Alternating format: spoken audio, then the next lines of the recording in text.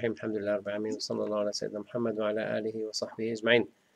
اللهم علمنا ما ينفعنا وانفعنا بما علمتنا وزدنا علما. It's a topic on Word today, it's not on PowerPoint. So I've collected a lot of ayahs and hadith on Barakah. If you check now, Marwan, see whether this showed. It's showing 9:30 again. No, it's showing 8:30. Where is it running? Yeah, Facebook is running, but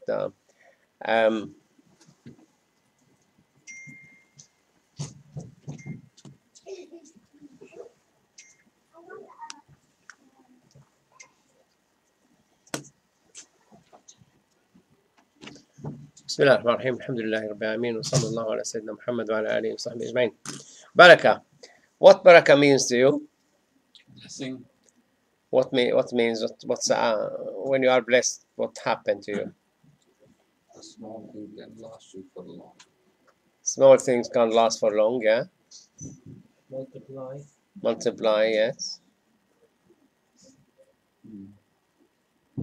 How about blessed children? What will happen to them? Will last for 600 years. Allah has protected them. Protect them. Yeah. Protect your children. Give them out of them. Yeah. Make them obedient and less troublemaking and less. Yeah. What else, Barakah? Help. Them have a lot of help. Yeah. Protected. Yes, protected. Yeah. Insan Mubarak, somebody Mubarak.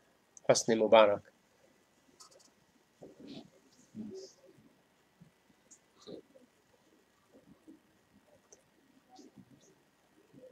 Will be getting things really blessed by Allah, last long, the right thing he buys, always a winner. So he's Mubarak, he's blessed by Allah. Mubarak is the person blessed. Yeah, Mubarak. أو ذكر مبارك وهذا ذكر مبارك. Quran is a blessed book from Allah, or blessed. Dhikr has many meanings. One of it is the Quran. One of it is the reminder. أنزلناه أفأنتم له منكرون. So this is dhikr mubarak from Allah, the Quran. So if you want something really mubarak, is dhikr, is the Quran.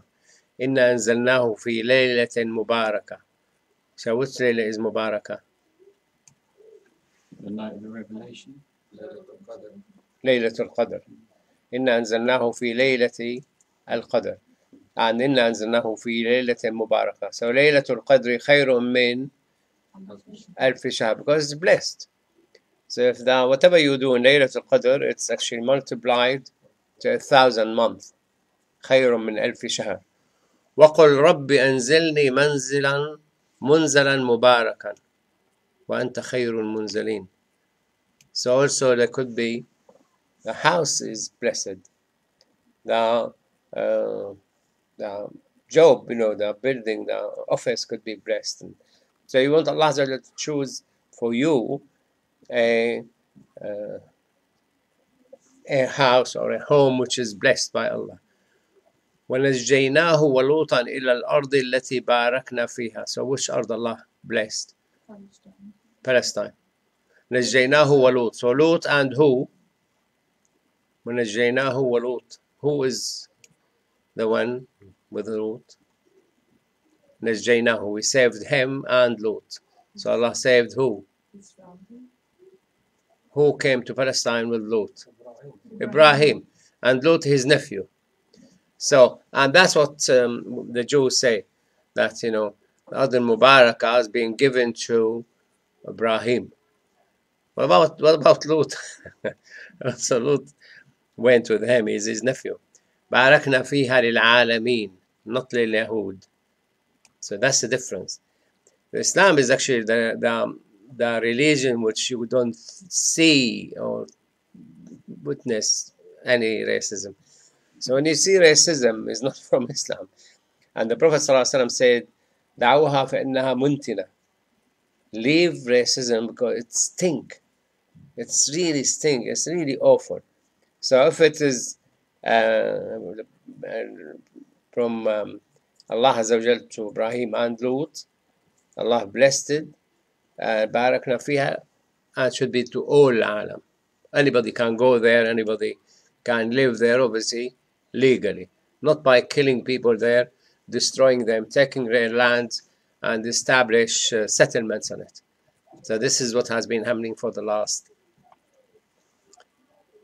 How old the king? King Charles III?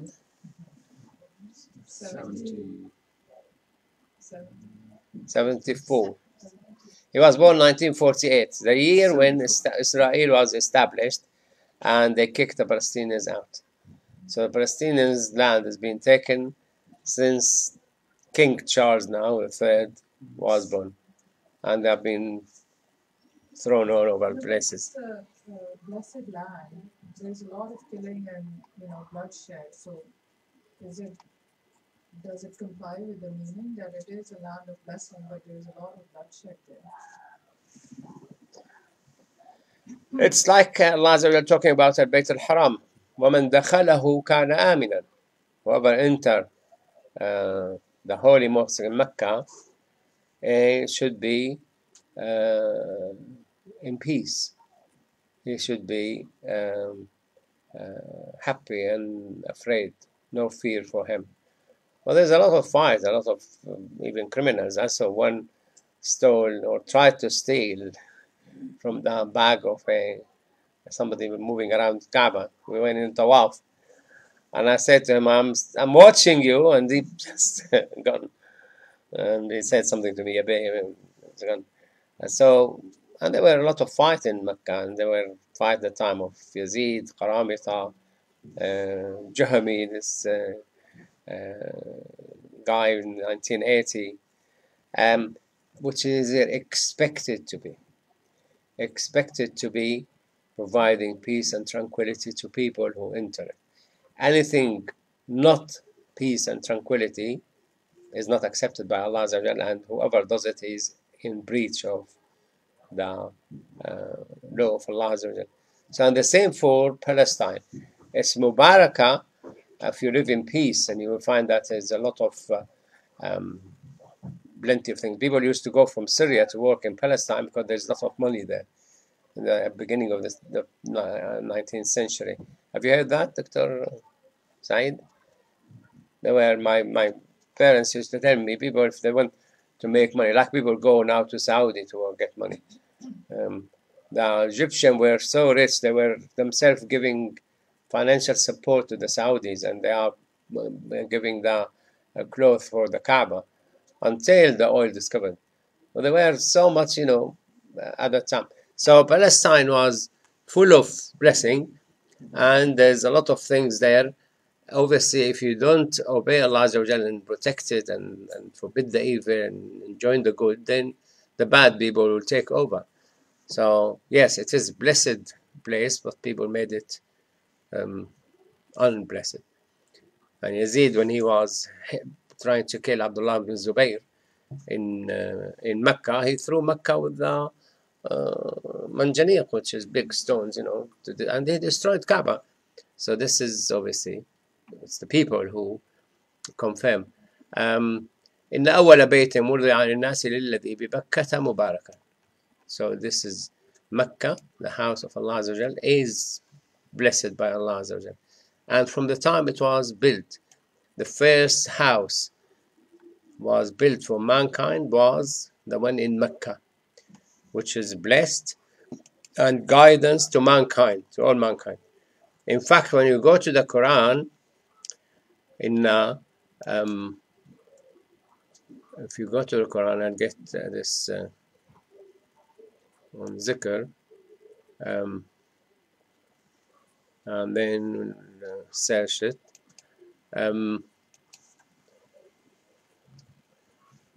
على الناس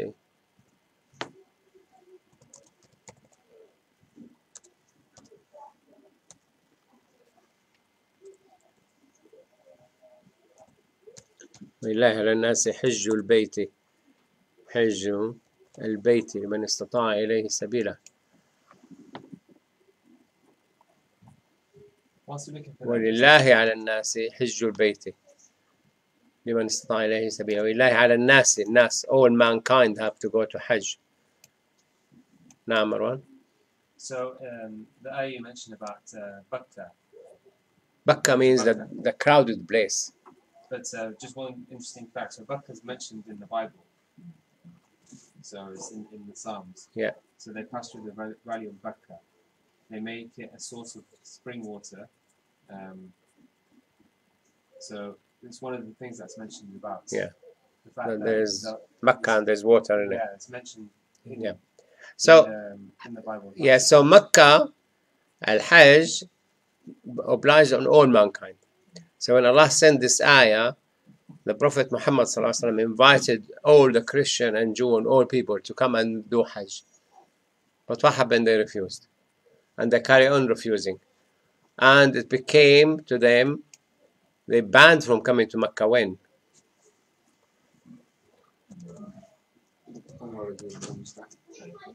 Not Umar. Prophet wished for it, but it actually happened at the time of Umar, I believe. No, it was the time of Prophet Muhammad ﷺ, and he sent Ali ibn Abi Talib to announce it in this ayah. No, but they were still living in it. The Jew killed Umar, so they were still living in. No, that was after the conquering Mecca and the Hajj. The Prophet ﷺ sent Ali ibn Abi Talib with this ayah that يا أيها الذين آمنوا إنما المشركون نجس فلا يقربوا المسجد الحرام بعد عامهم هذا. So they had a window to go to Mecca from that ayah when it was revealed وَلِلَّهِ عَلَى النَّاسِ حِجُّ الْبَيْتِ until this ayah revealed. When this ayah revealed, banned from that time. So Abu Bakr was the head of the delegation for Hajj. So the Prophet Muhammad ﷺ sent Ali ibn Abi Talib to announce that no naked person should make tawaf and no mushrik should make tawaf, according to the ayah. And Abu Bakr was very worried. Why is that? Abu Bakr was very worried because he thought he is no longer recognized as the second in command after the Prophet ﷺ. Now he's asking Ali. So why the Prophet ﷺ sent Ali ibn Abi Talib? It was a custom to send somebody from the family. Yeah, it was a custom. All the Arab know the one who is really representing the leader is member of his family. So the one who could represent Prophet Muhammad ﷺ was Ali. Nothing to do with being second on command or third. He wanted the Arab to obey, listen and obey. So he sent Ali ibn Abi Talib for this one item, to ban moving around Kaaba naked and to ban mushrik from going to Hajj. And there is, when you go to Mecca, and the Mecca and the surrounding area, Haram, and there is a sign, non-Muslim that way and Muslim this way. So there's signs. I don't think people challenge it because what they're going to do with Mecca in Mecca, unless they are really spy and things, and that could go to any palace anyway. Mecca is a blessed place. Water coming from heaven is a blessed place. Why did Bakkah become Makkah? Makkah means also in English it's like a Mecca for Center. people, a center, a holy big center, a center where everybody would like to go there. And Bakkah is a crowded place, so that's another name for Mecca, Bakkah, which is very crowded. And from the time of the Prophet subhanAllah until now it's crowded. Although they enlarged it, it's still crowded. Corona came, crushed it, and then started enlarging again. And نزلنا من السماء ماء مباركا. A man came to Ali ibn Abi Talib and he had, his son was ill, and he said to him, I'll give you an advice. Go and get fresh water, rain. Because rain, fresh rain is blessed, Mubarak. Allah said, نزلنا من السماء ماء. And mix it with honey, because Allah said, فيه شفاء للناس. And buy the honey, buy whatever left from your wife's mahr, because the Prophet ﷺ said, أحل الأموال ما حديث معنى الحديث, meaning of the hadith, that the purest of the money is the money you give your wife to agree to marry you as a mahr, that the purest. So it became a habit of many Muslim women that they convert straight away the mahr into gold or into brass or into wool, because they last for a long time. And you ask many Muslims at the time when the wife take all the gold and sell it to buy a house or treat the husband, or they. So Ali ibn Abi Talib said, pure the water is blessed, the honey shifa is in the Quran, and the mahr also the purest of the money. And وَجَعَلَنِي مُبَارَكًا أَيْنَمَا كُنْتُ, the person is blessed. Who is that? Who was made Mubarak wherever he goes? وَجَعَلَنِي مُبَارَكًا أَيْنَمَا كُنْتُ, Isa alayhi salatu wasalam. And وَأَوْصَانِي بِالصَّلَاةِ وَالزَّكَاةِ. I'm preparing a topic on all the prophets were asked to pay zakah. So zakah wasn't only for Muslims, and salah. So salah and zakah, and he was blessed wherever he went. And subhanallah, nobody was able to kill him, although they tried to kill him when he was adult. But his mom married Yosef or Joseph because she wanted to protect her son. This is what Barnabas Bible said, that she was worried that they might kill her son. وَجَعَلْنَا بَيْنَهُمْ وَبَيْنَ الْقُرَى الَّتِي بَارَكْنَا فِيهَا قُرَى ظَاهِرَةً. That Saba, there were villages which is blessed. There's villages blessed, and there's villages hard to live in, difficult. And they chose to go through the difficult villages, make a trip difficult. And also فلما أتاها نودي من شاطئ الوادي الأيمن في البقعة المباركة, موسى عليه الصلاة والسلام. So it's بقعة مباركة. المسجد الحرام الذي باركنا حوله. So all the Jerusalem mosque and the land around it is blessed, مباركة. And شجرة الزيتون مباركة. شجرة مباركة زيتونة. And zaytun, subhanallah, I mean, they were worried before that might have fat because heart disease, whatever. Then they discovered no, zaytun, the olive oil doesn't. So it's mubarak from Allah Azza wa Jal. When you go to your house, now things you can do to get the blessing. When you say Assalamu alaikum when you go to your house, it's a greeting from Allah, blessed from Allah. Tahiyya min Allah mubaraka tayyiba. So always never enter your house without saying Assalamu alaikum, whether there's somebody in the house or not. The minute you open the door, Assalamu alaikum, in loud voice so people could hear you, and that's blessed. Allah bless the house.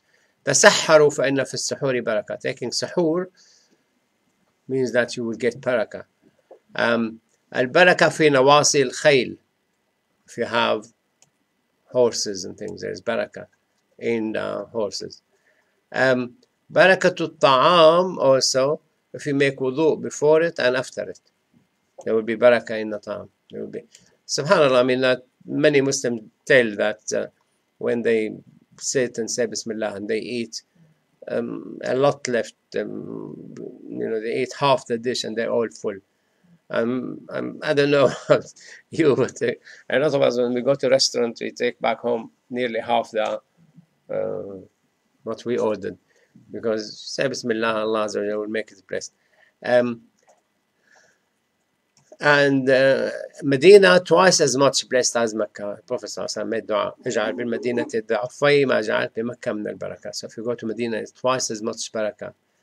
الحلف منفقة للسلعة ومحقة للبركة. Don't make any oath or swear when you are selling. By Allah, it cost me this. By Allah, no, because it will.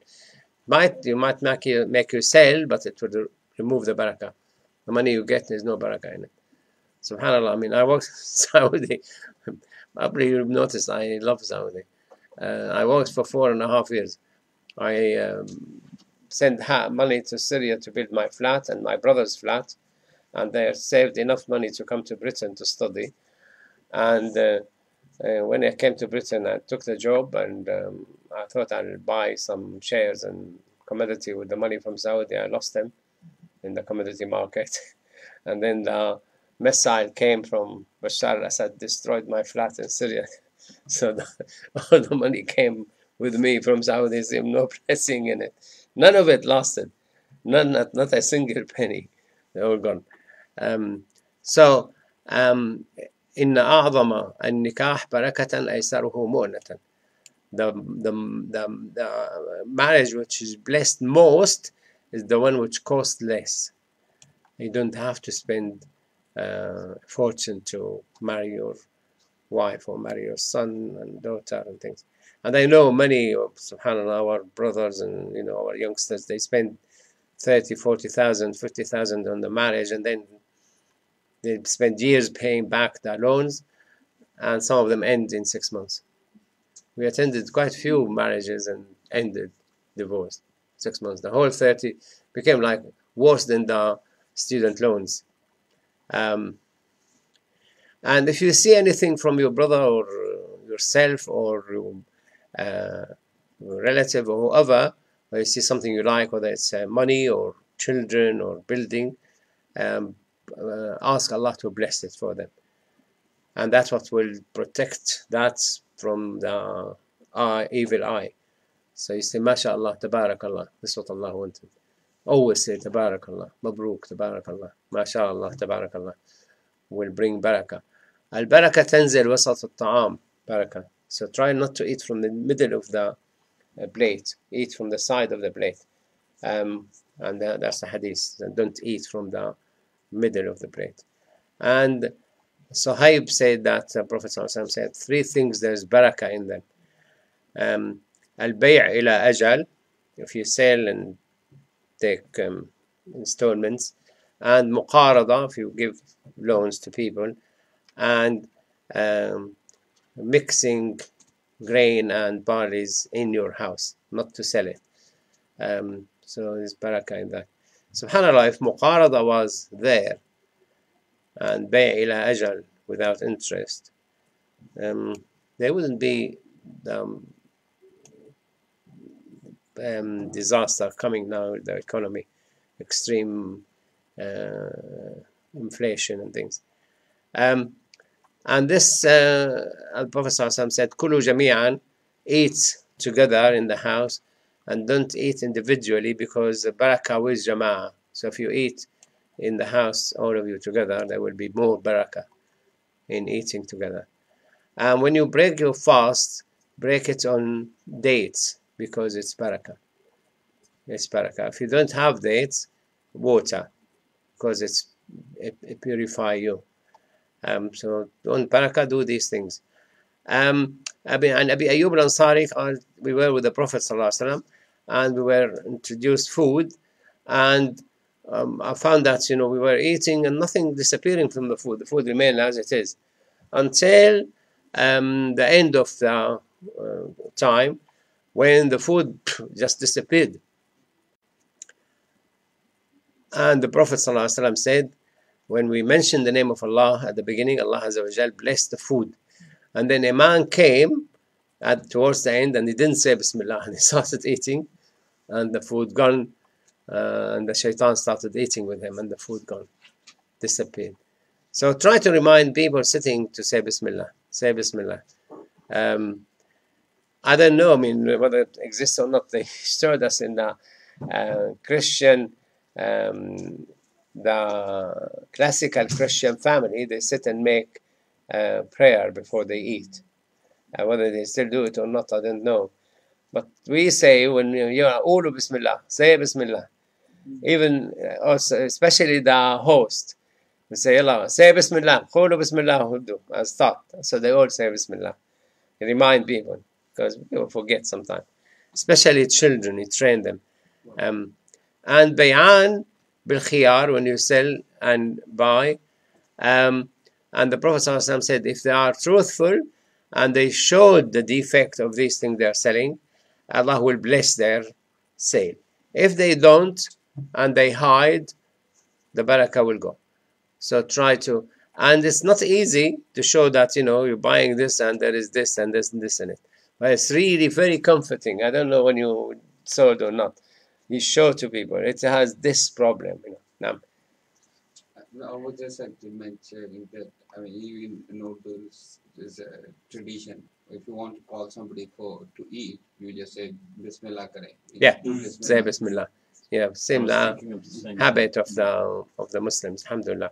And if a piece of food drop from you, the Prophet ﷺ said, take it, remove the harm from it, and eat it. Don't leave it to shaitan. And he said, you don't know which part of your dish contained the barakah. So which part of the dish contained the barakah? Could be that last piece. Obviously, if it is liquid or semi-liquid, it's unlikely to remove the harm from it. If it is hard piece of food, you could wash it and eat it. And I came from, being living in the countryside in Damascus, and villagers here, they just rub it against their clothes and they eat it. And يا بني إذا دخلت على أهلك فسلم يكن بركة عليك وعلى أهلك. The Prophet ﷺ said to Anas ibn Malik that when you enter to your family's home, say Assalamu alaikum, and that will be blessing to you and to your family. So that's really must, although it is a sunnah, but if you don't reply, it's a fard. Replying is a fard, and people has to reply even better than what have been greeted. Assalamu alaikum, say Assalamu alaikum, salam wa rahmatullah. If somebody says Assalamu alaikum, you cannot say wa alaikum. You have to be wa alaikum assalam minimum, wa rahmatullah as an extra. Have some sheep, the Prophet said to Hani, have some sheep because there's blessing in it. إذا أتيت بلبن قال بركة أو بركتان. إذا أتي, you say barakah, inshallah, alhamdulillah, barakah. Again, barakah, drop in the middle of the dish and spread. So try not to eat from the middle.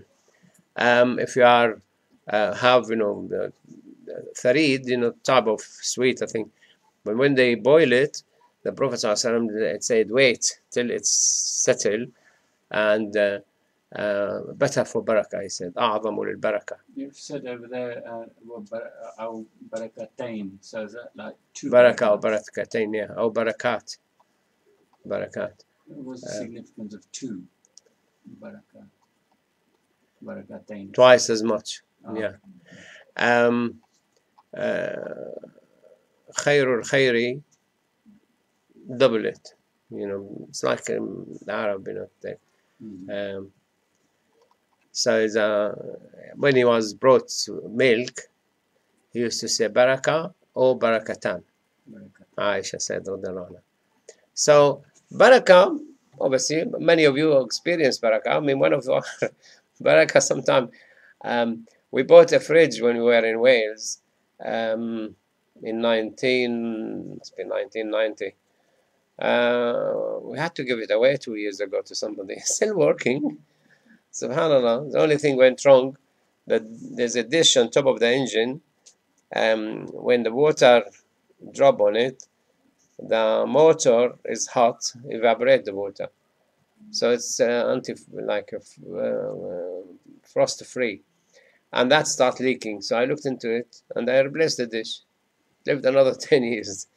So, alhamdulillah, blessed. I don't know, probably, we were in good, were aware enough to make dua and things. And the car might last longer, the house lasts longer, you buy the right house, you get the right job. We ask Allah for barakah. And these few things which we mentioned, barakah, and the barakallah, fikum al-barakah, inshallah. So barakah come from Allah Azza wa Jal. What else come from Allah Azza wa Jal?